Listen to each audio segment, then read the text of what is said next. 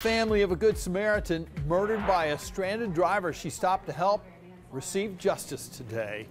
That murder happened in August of 2021 in Chester County. The suspect, Amber Harris, reaching a plea deal with the state and avoiding trial today. Prosecutors say she beat Linda Robinson with a 2x4 and dragged her several feet down the road where she ultimately died. WBTV's Lowell Rose sat in that courtroom today. He joins us live from Chester with the latest. Lowell? Well, Siobhan and John, it was day one for the trial, and a jury pool had been selected. Now, they were told to call back this afternoon, but that never happened. Harris agreed to a plea, and a judge sentenced her today. How can someone be so cruel? I have not been able to sleep a full night since these monsters did this to my mom. Emotions filled the courtroom Monday as Amber Harris pleaded guilty to voluntary manslaughter and carjacking that killed 63-year-old Linda Robinson. I just don't get it.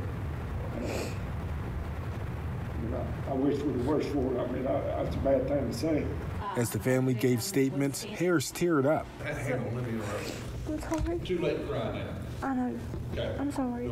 Harris reportedly beat Linda Robinson with a wooden board, which she refused to give up her car. The defense said Harris was on several drugs during the incident, including heroin, meth, marijuana, and fentanyl.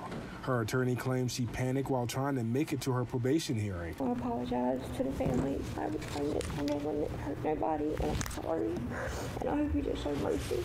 Although a jury pool was selected, Harris agreed to the plea deal. Instead of facing murder charges with her trial, she agreed to voluntary manslaughter and carjacking charges. The state believes Harris acted alone, and DNA evidence doesn't support that a man was involved in the death of Linda Robinson. The state is asking that these charges be run consecutively and that Amber Harris receive the full 60 years that she is facing. These are 85% crimes, no parole.